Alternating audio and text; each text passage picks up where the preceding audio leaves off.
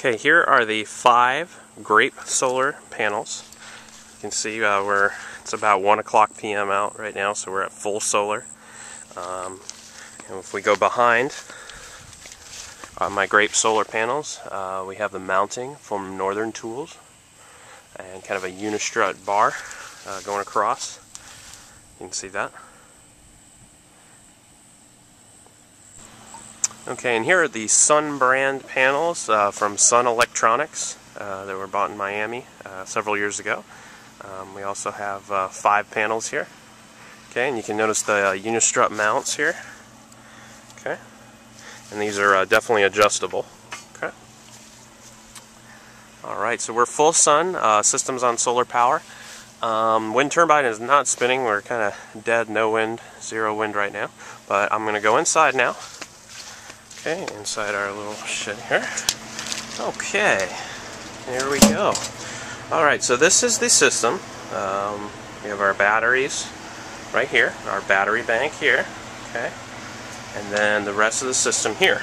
And I'm going to explain very slowly, and I apologize about my previous videos going really fast, but I'm going to explain. Okay, so the first thing is I'm going to talk about the wind turbine. This is the wind turbine, and again the wind turbine is alternating current, so that's why we have 2 coming in from the wind turbine. This is a panel that came with it. Basically it's on free right now, so it can free spin. I can break the wind turbine, turn the wind turbine off, so it's basically the 3-phase turbine disconnect. You can actually see it right here, 3-phase turbine disconnect. Okay. Alright, and this is just coming in. These are the bridge rectifiers, and what bridge rectifiers do is it converts the alternating current from the turbine into direct current. Okay, and that's what this does. So again, goes to here, the bridge rectifiers. Okay, and then it goes to an emergency shut-off switch here. Okay, there we go. I'm going to shut that. There we go. Okay, then it goes, and you can see my wind turbine is not producing anything because we have 0 wind right now, so nothing coming from this system. Okay, now what this is right here is this is always on, and this is part of the wind turbine. All wind turbines have this, and basically if the wind turbine produces more voltage than needed, we have to dissipate that extra energy as heat. That rarely happens, especially here in Florida. Typically in windy areas that can definitely happen. But basically what happens is if, say, the wind turbine was suddenly producing 15 volts or DC or some high voltage that we can't use for our system, what this circuit does is it dissipates that extra energy in these gigantic resistors. You see these brown resistors? They're cold right now because there's no energy going through them. But what happens is the wind turbine circuit will automatically dissipate any extra energy as heat, so you don't blow your system, blow a fuse, things like that. And that's what this part does. So you definitely have to have that for your wind turbine. It came with the wind turbine. Okay. So again, we're going to follow the blue here. Okay. So it goes up. Okay, and it goes into the main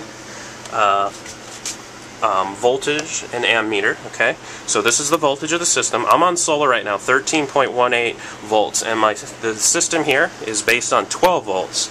So basically this is 13, so we're doing really well. System's fully charged. Usually 13.5 volts is fully charged. 12.5 to 12.7 is fully discharged. We're pulling 44 amps on average. I've seen it as high as 55 amps. So we're actually doing really well from our system because it's bright and sunny right now. And actually I see the sun is going behind a cloud, so it's going to probably dip a little bit right now. Okay. This right here. Sorry, before I start that, I'm going to zoom out a little bit here. Okay. This is, by the way, is my battery tester from Harbor Freight Tools. It works. It's basically a battery tester. You can clamp it. It'll tell you if your battery's good or not. That's what that is. It's pretty hot out right now. This is the outside temperature, 94.5 degrees Fahrenheit, so it's pretty hot right now. Alright, so this is part of our circuit, our DC circuit, so you have your positive, negative, and basically this is an emergency shut-off switch. That's what this red is, and I can turn the whole system off. so it doesn't charge the batteries. I can go to off there. And again, the solar panels from outside are going through this right here. So this is a combination of wind and the 2 strings, actually 3 strings of solar from my sun solar panels, Grape Solar. It all comes to that. And again, that circuit goes down to batteries. You see the red wire right here. That's going to my inverter. Okay. So it's pulling energy from the batteries, converting it into 120 volt AC, which is here, and it just completes the circuit through my charge controllers, which I'll review here, but you can see it's just one complete circuit. Okay, and now we're going to move on to the 2 charge controllers. The TriStar was the first one that we had, okay, but because we outgrew it, it's currently being bypassed, so it's actually on night mode right now. It's just on standby, so it's actually going straight through. This basically just had a 50 amp when the system was really small. Bought this Morningstar TriStar controller.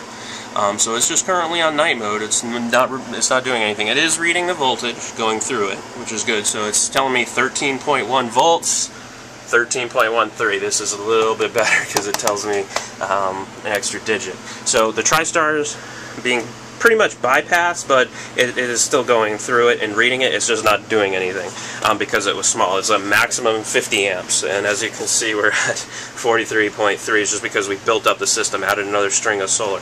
So that's done. So what we did is we upgraded to the Midnight Solar Classic unit right here, okay? And I'm going to zoom in. Hopefully you can see that.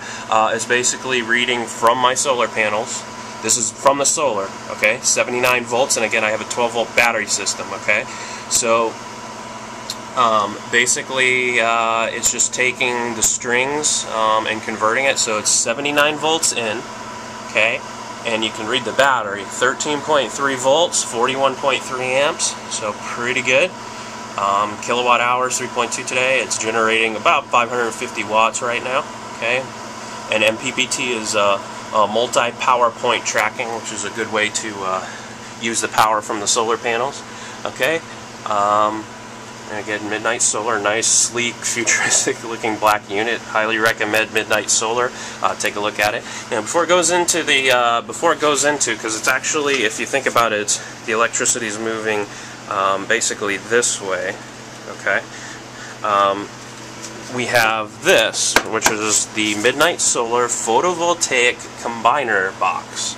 Okay, and these are the 3 strings, okay? So right now we actually have the wind turbines turned off, but we have the the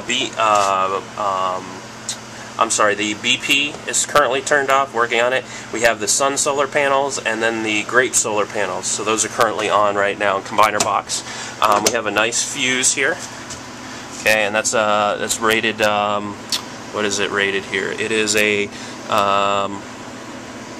I'll have to tell you what the surge protector rating is on that. Okay, so again, solar panels coming in. This is the inverter cutoff, because this is the inverter right here. Ames power, DC to AC power inverter. This unit right here just tells me I always am producing. I have a current going, a complete circuit, so that just lights up. This is the current cost right now. This is a unit I bought. It's kind of like a TED controller. You can Google that. And what this does is I have a unit in the house that basically uses wireless right here. Okay, this is what this Linksys unit is, and that tells me basically how many volts, current, that sort of thing. It's basically reading what's coming off from the inverter, and again, I can shut off the inverter anytime. And the inverter's pulling from here. So again, battery banks, and everything is in parallel. It's all 12 volts. So all the batteries are 12 volts. Okay, and I know some of you asked me to kind of zoom in here, so I'll zoom in here. This is a Batteries Plus X2 power. Okay. Alright, and then our other batteries, which we had a better deal on, so let me move backwards here. This is a Duracell. Okay, and then I'll move. Okay, so it's a 31 AGM Duracell. Pretty hefty battery. Let's go back to the X2 power because I didn't do that. SL I31 AGM. So that's the and that's from Batteries Plus. They're actually both from Batteries Plus. Okay, so that's the inverter out. And then the 120 volt AC coming off, okay, is basically, we go across here. This is our main panel, okay, and we have some of the outlets, and this is for the water pump, water softener unit. This is main panel, so we actually also have a gas generator hooked up to this. And then the way we convert from solar to electric is here. So we have to manually do it for now. This is the outside panel switch, okay, so it's coming into here. We can switch from solar panels to grid electric, and we switch to solar panels again when it's around 13.5 volts. The battery system is charged, so we're off grid here. And then when we start noticing the water pump, we're not getting water in the house or whatnot, or I look at the current cost system and it tells me, I'll come out here and switch to electric. Okay, and here's a little chart. And again, this is if we're grid and battery. So right now we're at 120 volts. Should always read 120 volts for the grid or the battery system outputting at 120 volts. And right now we're using about 5 amps. So there's some load inside the house on the property, and just a little chart. Volts AC, volt DC. Just kind of a little chart here. So yeah, and then again, I have another outside panel right there that just we can control some of the outside lights and things like that. So again, just coming out to the system. There we go.